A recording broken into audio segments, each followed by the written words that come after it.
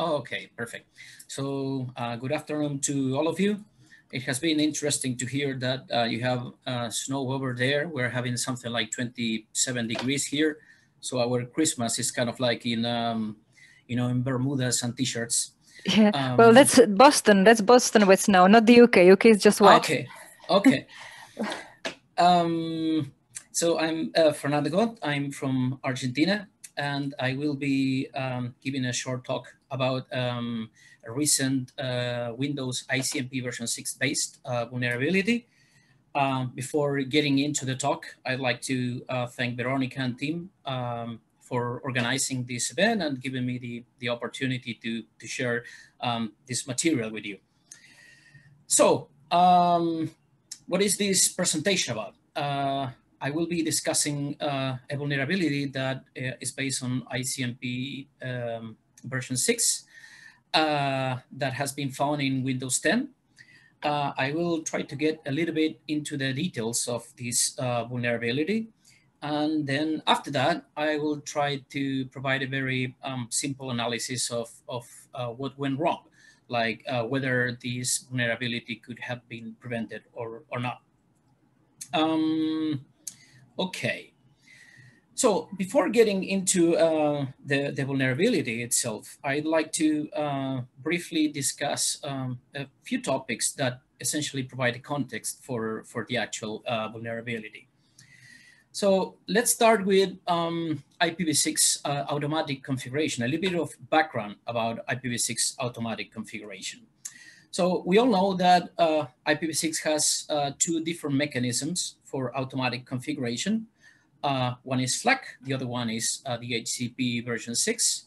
SLAC is, as we all know, mandatory. It's specified in RFC 4862. It's supposed to be lightweight. And the idea is that if you need like simple network configuration, SLAC should be able to provide for all that basic network configuration. And one aspect of SLAC that is not so popular, for example, in the enterprise environment, is that it's kind of like the anarchy for automatic configuration, in the sense that essentially every host that does what it pleases to some extent or another. What about the other one? So we have the DHCP version 6, which is optional. The DHCP version 6 is rather heavyweight. Even if you look at the spec, you can tell that it's much more complex than SLAC.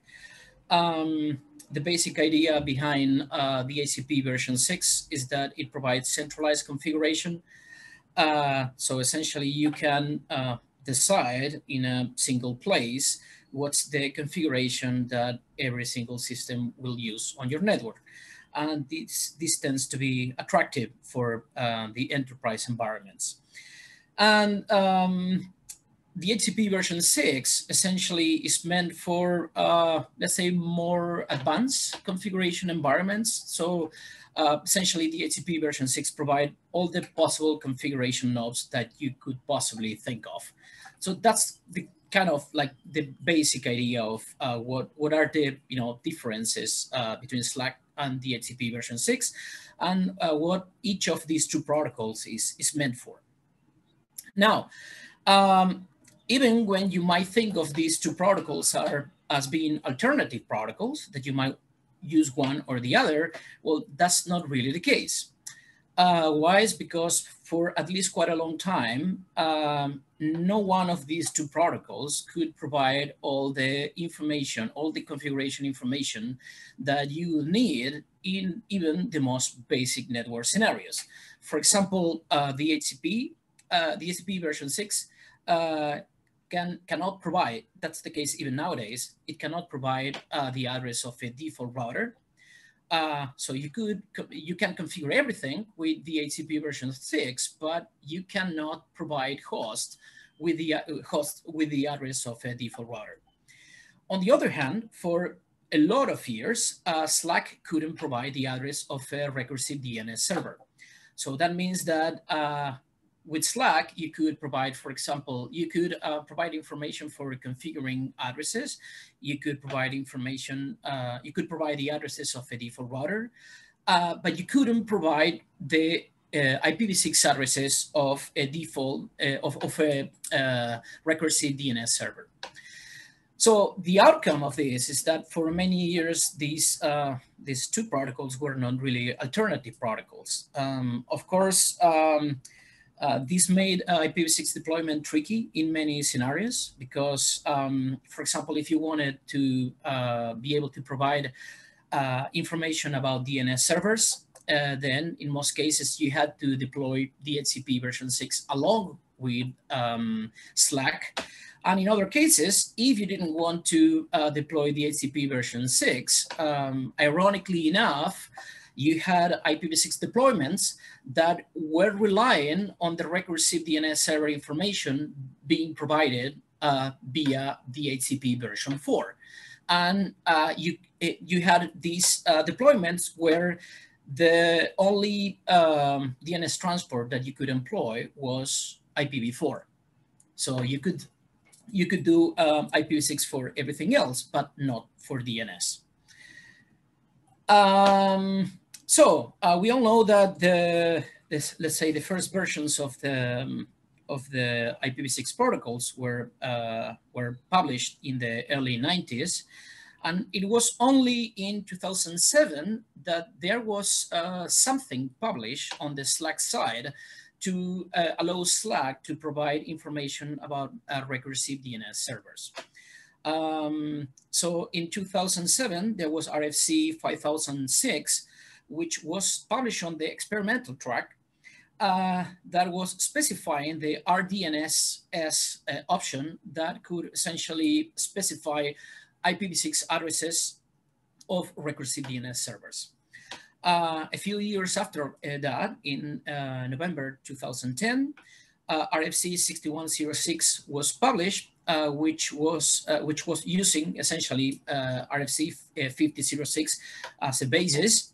And among other things, what changed is that the track was moved from experimental to proposed standard. And later on, like almost 10 years later, RFC 8106 was published, again, as proposed standard, addressing some issues that had been found in RFC 6106, okay? Now, you know, having had something published to allow Slack to convey information for recursive DNS servers, you might have expected that, okay, well, everyone would support the RDNS option, okay? But that wasn't quite actually the case.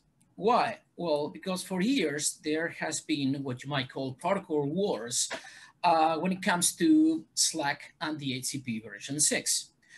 Those wars, if you wish, have happened both at the specification and at the implementation level. When it comes to the specification level, for example, well, the relevant working groups and the IETF has so far rejected the idea of standardizing a DHCP, of standardizing an option for DHCP version 6, such that DHCP version 6 could provide the address of a default router.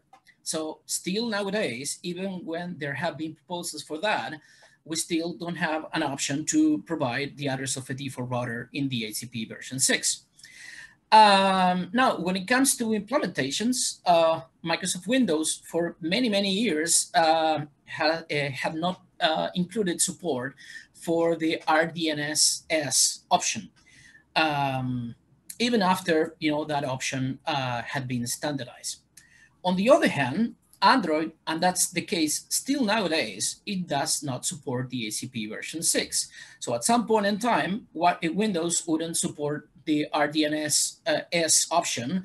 So if you wanted to, provide the addresses of recursive DNS servers, and you wanted to be able to provide that information to Windows systems, at some point in time, the only options that you had was to deployed stateless DHCP version 6, or you had to rely on this information being provided via DHCP version 4. But in that case, you would only have IPv4 addresses for DNS servers. Now, Android still nowadays does not support DHCP version 6. So Fernando, I'm just going to jump in just to be, yeah, okay, you've got the date since creators update. Good, you know, because people, good. Yeah, so this fortunately changed. So eventually in 2017, Windows 10 Creators Update incorporated support for the RDNS server option. Just to be clear, I don't blame in a way Microsoft for not having supported the RDNS server option. Just when it comes to my personal point of view, I think that all the parties should have supported everything. And I understand that, you know, when one party neglected to support one protocol, the other, you know, party neglected to support the other protocol. So that's the situation that we had for quite a long time. So in 2017, Microsoft added support for this option. I don't think there's like an official reason for that, but rumor has it that there is a big US-based ISP, which is a big proponent of IPv6, that essentially, you know, talked to Microsoft and they said, well, you must support this option, or otherwise we might think it twice, you know, before, you know, continuing supporting Windows. And a rumor has it that that's at least one of the reasons for which this support was added. In any case, the good news is that in 2017, we finally got some mechanism to actually be able to convey information about recursive DNS servers to all operating systems. Yeah, shame on Android, they still do not support, you know, DHCP version 6, truth be told. Now, what's the reason for all this background? And why does, you know, all these affect us? Well, because when you think about it, the RDNS, the support for the, or the code for that supports the recursive DNS server option is quite recent and clearly not well tested. So support was incorporated in 2017. And truth be told, it wasn't just Microsoft Windows that didn't support this option. Even when it comes to many other operating systems, if you wanted to essentially support this option, in many cases, you had to manually add an extra package to add support, you know, for this option, which in practice means that it wasn't supported either. Now, so yeah, the code is recent and clearly not well tested. But you know, that's understandable. That happens essentially for, you know, all code. Now, if you wonder whether at this point, you know, we have, you know, finished and we have solved everything that we should have solved with automatic configuration, not really. I personally think that, you know, automatic configuration is still a bit of a mess, but well, that's not the topic for this presentation. If you want me to elaborate on this, that, you know, you might ask further questions on the Q&A's section. So let's now move to the actual topic of this presentation, which is Windows TCP/IP remote code execution vulnerability, which is, as I said, based on the RDNS server option. So let's get into a few more details when it comes to this option. On this slide, you can see the syntax of this option. There are a few things to note from this slide. First of all, you have a length field in this option, which expresses the length of this option in units of 8 bytes, okay? Now, if you look at the type, length, reserve, and lifetime, that accounts for 8 bytes. So the minimum size of this option is always going to be at least 1. okay, which will account for the, let's say, mandatory fields in this option.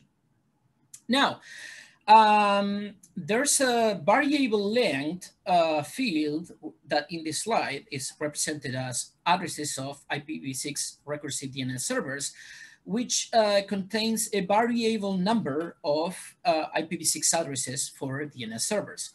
Now, you might wonder how could a host processing this option possibly know how many addresses are included in this option? Well, that's simple.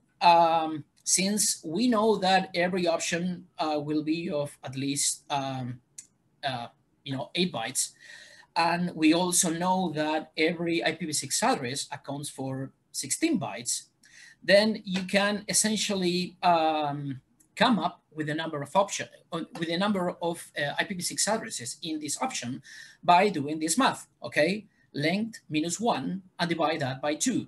Remember that the length is expressed in units of 8 bytes, and it also includes the mandatory fields that you have here: type, length, reserve, and lifetime, okay?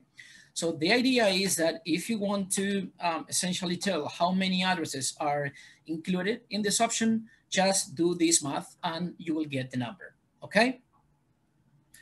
A few more things, and these boils down to what I have in bold fonts in the middle of this slide.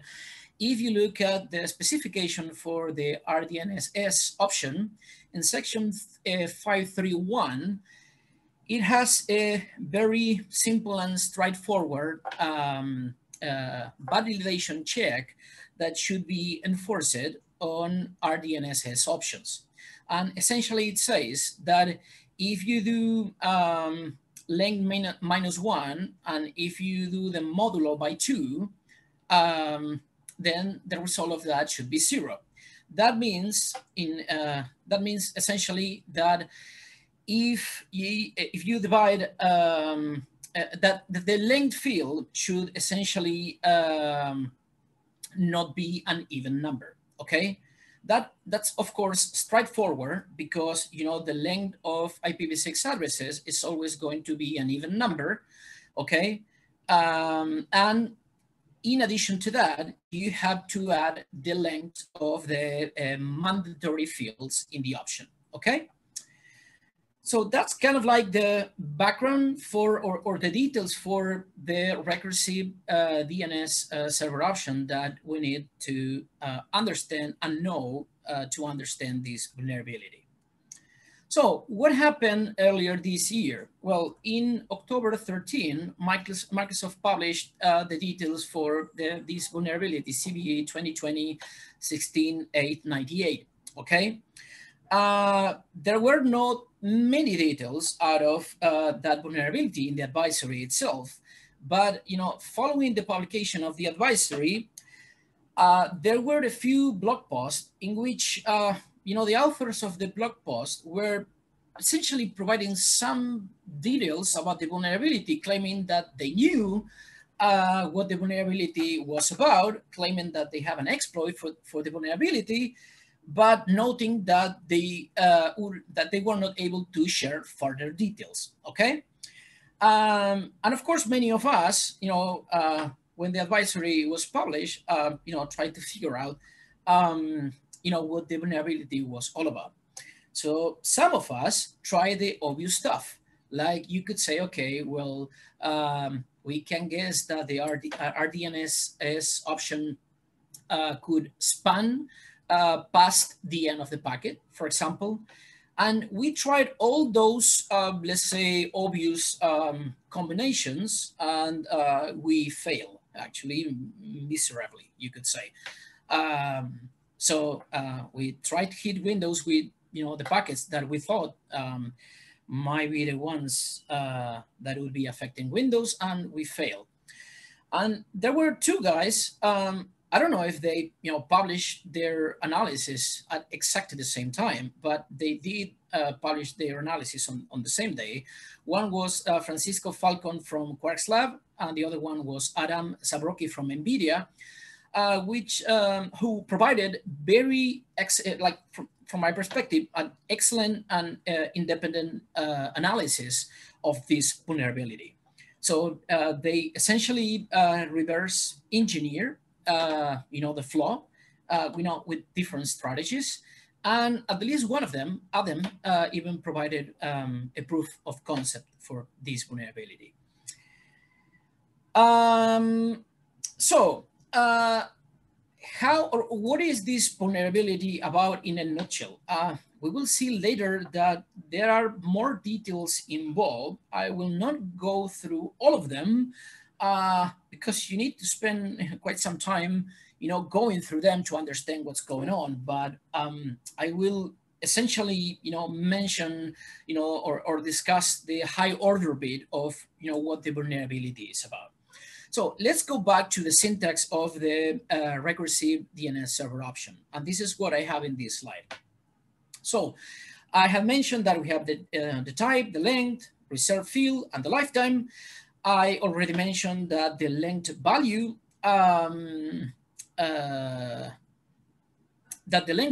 is that expresses the length of the option in units of 8 bytes. And essentially, what the attack is about is that on one hand, so you will set the length field of the option to an odd number, not to an even number as was required, but actually to an odd number. And what will happen in that case is that there were two things that will go on. First of all, when Windows, processes the option and tries to learn, the addresses of recursive DNS server, obviously, as was discussed before, it will essentially, identify the number of addresses by doing this math of, doing length -1 and then dividing the result by 2. Okay. Now, so that's okay, you could say, and that's perfectly well.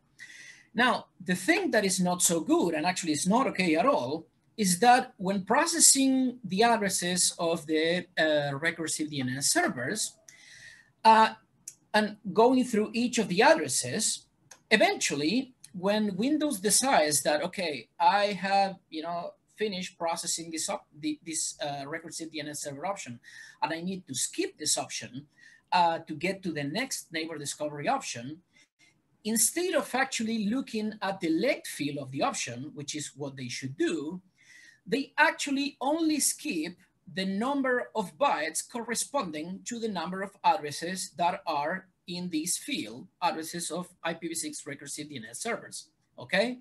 So this means that if you had an odd number in the length field, okay, and you had, for example, one option here, one full address here, and then, for example, 8 bytes, so you had an odd number for the length, then Windows would essentially consider that what's in the middle of this field is the next neighbor discovery option, okay?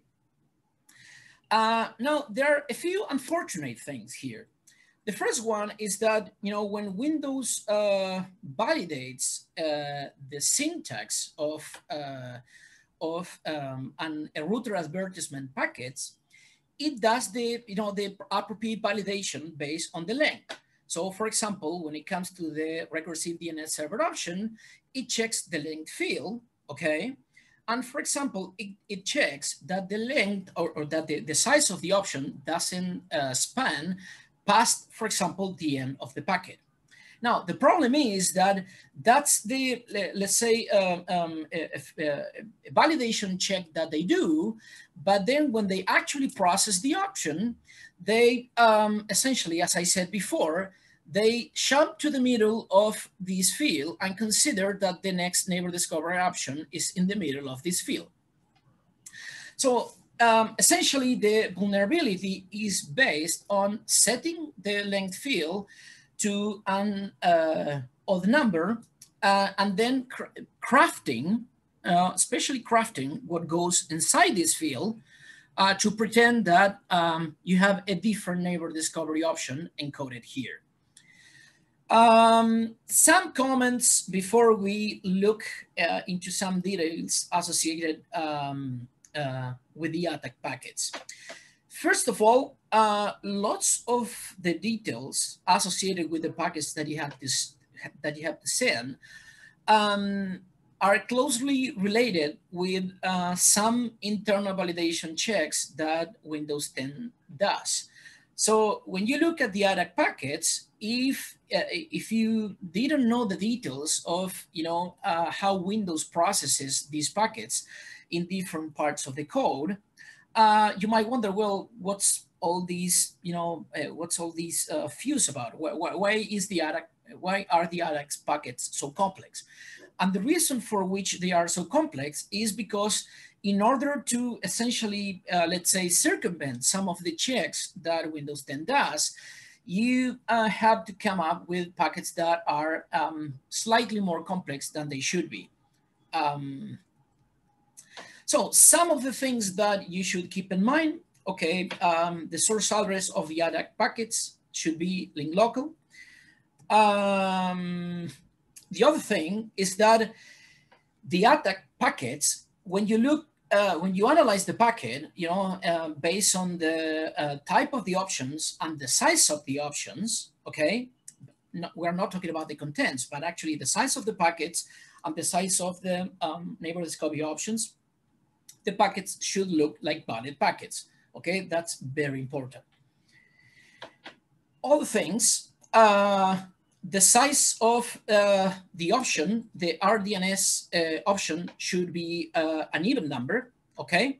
So we mentioned before that, if you look at the size of an IPv6 address, it's always going to be an even number if you express the size of an IPv6 address in units of 8 bytes, because an IPv6 address is 16 bytes long. That means it has a length of 2 if you measure it in units of 8 bytes. And when you add to that there's a mandatory 8 bytes for the, let's say, header of the option, then if the option was legal, it would have an odd number. But in the case of the attack, the RDNS server option is going to have an even length, okay? Now, another thing that we will kind of like see in the next couple of, in the next slide, when we look at the contents of the actual attack packet, is that essentially we use the way in which Windows process an RDNS server option to essentially smuggle a malform option, a malform route information option within the RDNS server option. So that essentially means that we use the RDNS option to essentially smuggle another option, which is the one that will do the buffer overflow, okay? And the final one is that in order to circumvent some of the checks that Windows performs internally, you need to fragment the packet. So from a conceptual point of view, you could say, well, that there's not really a need to fragment the packet, because the problem with this vulnerability is not related to how the packets are reassembled. But the thing is that by using fragmentation, you're able to circumvent some of the checks that Windows was doing, some of the sanity checks that Windows was doing internally. So that's the whole point why the attack packets use fragmentation. So let's look very briefly at what an attack packet looks like. Okay, so if we look at the attack packet, so we can see here the output of Wireshark. Okay, so we see that we have a recursive DNS server option. Okay, we know that, so the output says that the length of the option is 8 bytes, okay? We knew from the spec that the option should always be an odd number, not an even number. So if Windows was behaving or was complying with the RFC, this packet should have been discarded, okay? But it wasn't following the recommendations in the specification, so it actually processed the packet and the option itself as valid. So the interesting thing to see here is that it claims that the option length is 8 bytes, okay? So we have a group of, it claims that the option length is 8, and since the option length is specified in units of 8 bytes, that accounts for, you know, a total length of 64 bytes. Now, when you add, when you look at each of the at the length of each of the options, okay, we see here that in theory we have, you know, 4 IPv6 addresses. But in practice, you know, if you look at the length, what we have is the header or the mandatory fields for the option, you could say, that's 8 bytes. Then we have 3 full IPv6 addresses, these 3 here, okay? That accounts for, these 3 account for 48 bytes, okay? And then for the last option that you see here, that Wireshark prints as a full IPv6 address, we only really have the initial 8 bytes. So what we have is an RDNS server option that has a length of 8 bytes. So obviously the length is invalid and the packet should have been discarded, but it is not because, you know, Windows wasn't following the standard. And when you look at, you know, the payload of the recursive DNS server option, you have 3 full IPv6 addresses, and the remaining 8 bytes obviously will not account for a complete IPv6 address. So what Windows will do is, when processing this option, it will learn the address of these first 3 recursive DNS servers, okay? And based on the math that, you know, we showed before, it will say, okay, I only have 3 IPv6 addresses for recursive DNS servers. Now, when essentially trying to skip this recursive DNS server option to process the next option, instead of jumping 64 bytes, it will jump the mandatory bytes for the option and the 48 bytes for the 3 IPv6 addresses that it learned. So Windows will essentially land over here. So it will process these bytes that we have here as essentially the code of the next neighbor discovery option. Now, if you look for 18 in hexadecimal, that's the code for a route information option. And if you look at the syntax of the route information option, the next byte, which is the one that you have here, A0 in hexadecimal, that essentially will represent the length of the option. So again, what we have, Windows starts processing the recursive DNS server option. It finds that the length is 8 or 64 bytes. It learns these first 3 addresses, and then when trying to jump to the next neighbor discovery option, instead of jumping 64 bytes, it just jumps the 3 options that it published, that it learned. So it lands over here, okay? Now, this route information option that's here has not been validated by Windows before, because before doing the processing of any option, Windows does the validation, okay? Now, the packets, without this detail, the packet has already passed the validation. So Windows will not actually do a validation on this this route information option that has been smuggled inside the RDNS server option. So this option here can now span past the end of the packet, okay? And that's essentially where, you know, the vulnerability lies. Now, the packet, the other packet is slightly more complex because, as I said before, in order to bypass or circumvent some of the validation checks that Windows does, you need to actually fragment this packet.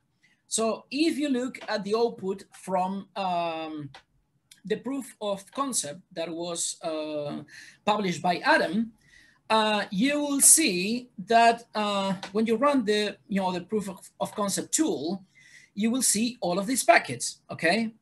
And this essentially means that the attack packet that we were discussing before is sent as essentially multiple IPv6 fragments. So the routed advertisement message, you know, follows the logic that I explained before in terms of the structure and what the structure needs to be in order to perform the attack. But it is actually sent as multiple fragments in order to bypass some of the checks that Windows performs internally, okay?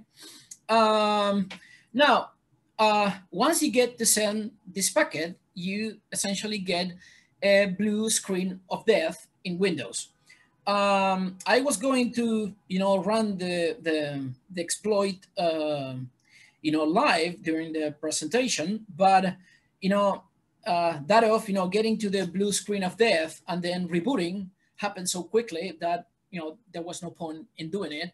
But in the references of this presentation, I will provide links to the proof of concept, so you can essentially, you know, run the proof of concept and try the tool if you want to. So that's all about the you know, that's the high order bit of the vulnerability. Now, or what I was wondering myself is that, okay, what did go wrong? I mean, what things went wrong in the Windows implementation of the RDNS server option in order, you know, for this vulnerability to actually exist? So I found two things. First one is that Windows failed to validate routed advertisements and routed advertisements in general, and the recursive DNS server option in particular, as recommended by the protocol specifications. Now, from my perspective, that's important and interesting, because quite a lot of times you have protocol specifications that, you know, fail to recommend, you know, validity checks that implementations should perform, but that's not the case for this vulnerability. So the two associated specifications provided all the recommendations that were needed to kind of like thwart, you know, this vulnerability or the exploitation of this vulnerability.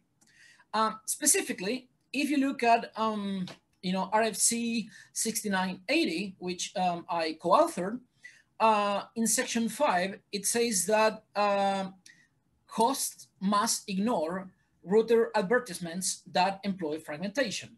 Now, as I mentioned before, in order to bypass some of the checks that Windows performs on router advertisements, you need to fragment your packets. Now, if Windows was implemented RFC 6980, then it would have dropped, it would have discarded router advertisement messages, and then, of course, the vulnerability would have been mitigated. So that's the first validity check that could have prevented the vulnerability. The second one is a very straightforward and specific check that you have in RFC 8106, that is the specification for the recursive DNS server option. And the spec says that you should check the length of the RDNS server option, and it should be, the length should be an even, the modulo should be an even number, okay? To put it in a different way, the actual length of the option should be an odd value. Now, if the length of the option wasn't an odd value, you should consider that the option is invalid and you should discard the packet. So these are the two validity checks that that fail and that essentially enable this or cause this vulnerability to exist. So that's so far for the presentation. Are there any questions?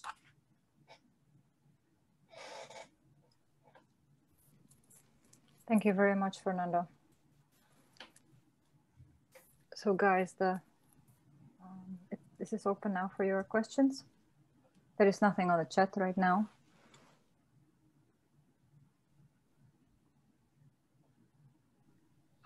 So, Fernando, how do you think an attacker would discover that? Is that just by brute forcing lots of different approaches and, as we heard earlier today, sort of throwing random stuff to see what happens? Or do you think there was some suspicion that it might behave that way?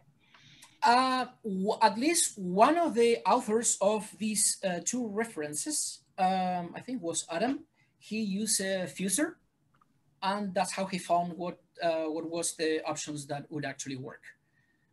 And when it comes to the other author, if I remember correctly, I don't remember if he had reverse engineer the patch from Microsoft, or at least had a let's say a non-working exploit, and essentially use a debugger to actually how to say, troubleshoot his own attack tool and eventually get to the right packet that would exploit it. Yeah, so I might add here. Sorry, Anna.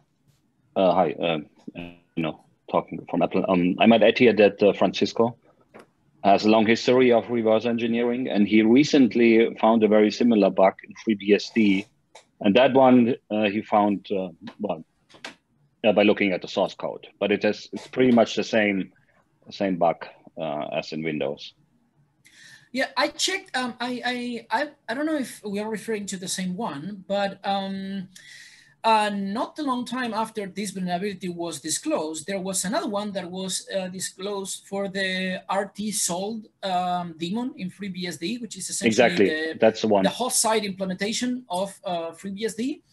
And if I remember correctly, the vulnerability in FreeBSD was even worse because it was actually a failure to process the length field of neighbor discovery options in general, not just for RDNS server in particular.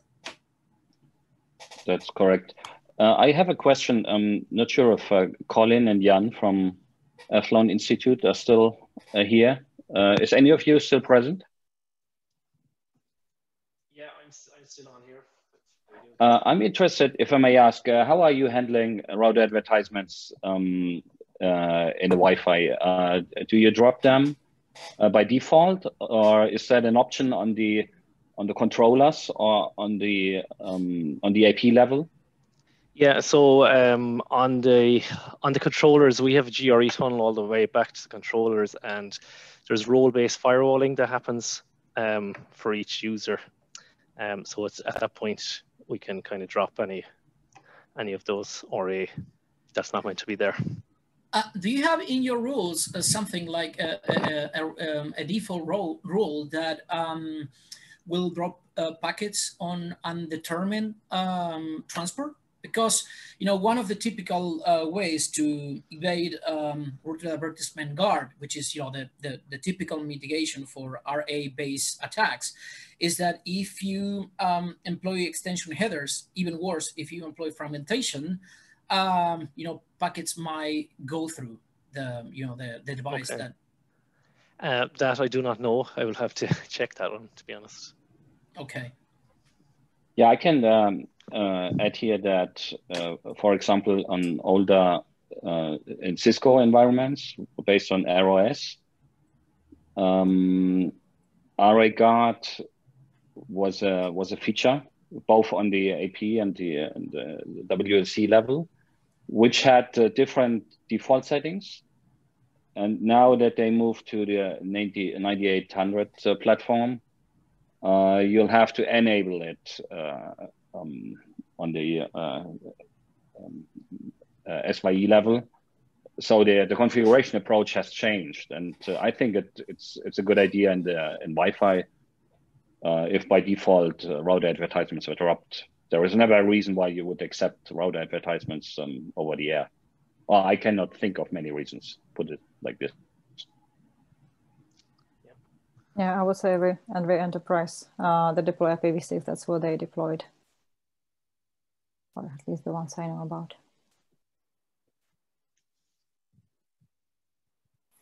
Okay, excellent. Any questions for Fernando?